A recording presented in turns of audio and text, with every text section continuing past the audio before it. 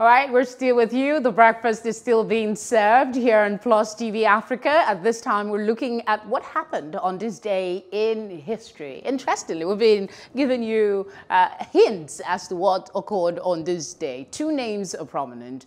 Former President of Nigeria, Olusegun Obasanjo, and the then NLC President, that's Comrade Adams Oshomole. Both Adams and his crew were threatening strike over fuel price hike.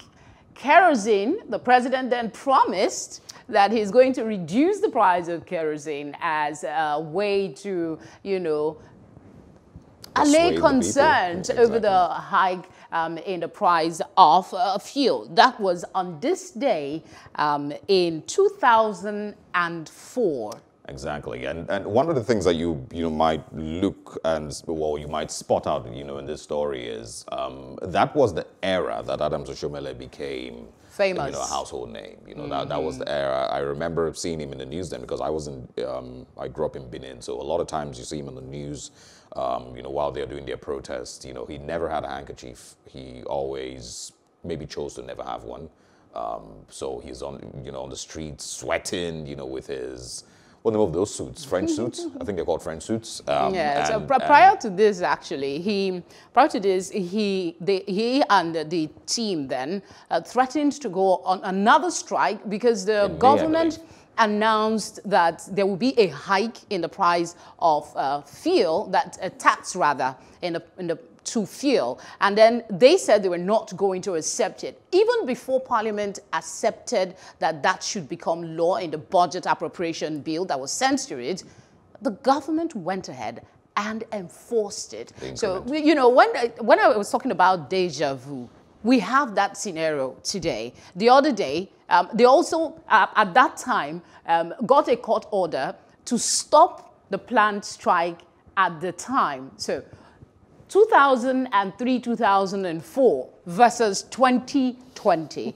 Just the other day, we had a strike. Industrial court ordered that there must not be any strike. Today, we still have strike. ASU is on strike. Some doctors, they've been on strike on and off. So it seems like the problems that's been plaguing us doesn't seem to go. It just changes name or changes face. It's quite unfortunate. One thing that has changed, though, is the price of petrol and kerosene over time. In 2004. We were protesting when it was 40 naira. It was 49 naira in 2004. Yeah, I think it was between 40 and 49. And then kerosene, I think, was 48 naira in 2004. Can you imagine? Now it has, I don't know what the price of kerosene is now because I've never had to buy it. Yeah, it's quite, we were protesting when it was 40 naira. Okay, let's say 50, 60 naira. Now, it makes me really wonder if we succeeded with any of the protests. Because over time, yes, there were protests. I remember there was a time when it was 21 naira a litre. Eventually, we've gotten all the way now to 160, 159, 160. There are places currently in Abai selling as high as 200 naira a litre because of the fears of petrol scarcity. But have we really succeeded with any of these protests? Has the government really listened to what Nigerians are saying when they say, we don't want an increment, we can't afford it, the cost of living is extremely high, inflation is slapping us in the face? Even as at 2004, let me quote something that Adams Oshomole said.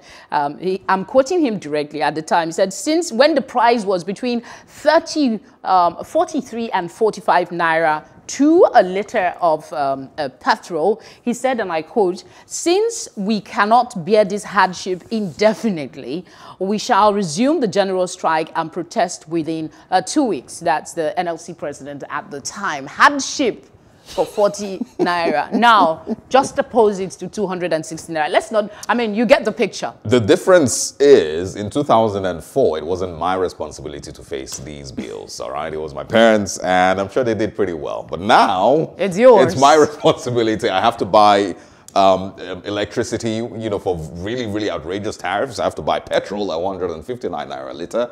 I have to pay my house rent myself. And so it's entirely different. Now it's my fight. So, yes. Okay. We'll keep fighting. Someday we'll get a head sway. Let's talk about the anti-Trump protest. Also in this day, 2016, yes. There was an anti-Trump protest. Initially, they estimated that 2,000 people will protest, but no. It turned out to be over 10,000 people protesting for days. This was the third day in a row that the people were protesting against the emergence of Trump as president. If you remember, intriguing. Yeah. If you remember, it was with the hashtag #NotMyPresident. I remember also going on, because I still worked on radio then, so I remember going on getting ready to go to work that morning, 4 a.m. I turned on the TV. And I was shocked because that wasn't the result I expected to see. And so I, eventually got to work that day, and, eventually everyone got to accept that Donald Trump had won. The protest started that day, continued for, a couple more days later. Hashtag #NotMyPresident. A lot of people didn't want, mostly because of his campaign. His campaign seemingly was filled with a lot of divisive and narratives, that a lot of people weren't happy with. Yes, the talk of building a wall, and cutting off Mexico, the thoughts of sending immigrants back to their countries, and some of all those things played out. And that's why a lot of people, were with that hashtag. The Russian interference also. Yes, that was another issue. But I was going to quote some of the comments that are still relevant today. The fears about racism, the fears about, creating a log between the people and their belief system is still very prominent, even now that this election, 2020, has come to pass. But one thing that was consistent since 2016 was his tweeting. In response to those protests, let me tell you what Trump did. He sent messages on Twitter. The first one was, just had a very open and successful presidential election. Now, professional protesters incited by the media are protesting. Very unfair. He did that on a Thursday. And then on this day, in 2016, November 12th, he gave out a tweet saying, love the fact that small groups of protesters last night have passion for our great country. We will all come together and be proud. At least that part is good for me. Random question for you. Do you feel the narrative about Donald Trump has been mostly pushed by the media, or has he dug the hole that he is in today by himself? If we had a guest, I'll say, let's ask the guest. We'll wrap things up here now. Thank you so much for staying with us for Off the Press. But the conversation is not done yet. We're still going to be looking at other areas of our development. We're talking about money and how important that the government have fair policies when it comes to prices of fuel and all of that in Today in History. Hello.